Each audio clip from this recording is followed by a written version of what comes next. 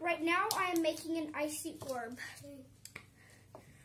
First, we put cold water into a balloon. Then, we left it in the freezer overnight. After that was done, we took it out and peeled all the rubber off.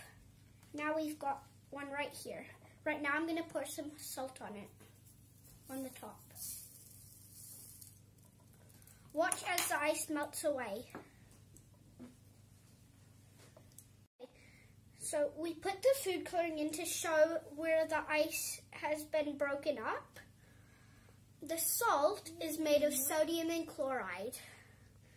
That will help break up the ice. Some parts of the world, there is so much ice that it covers the whole entire street. So they put special salts on the street to take all the ice off.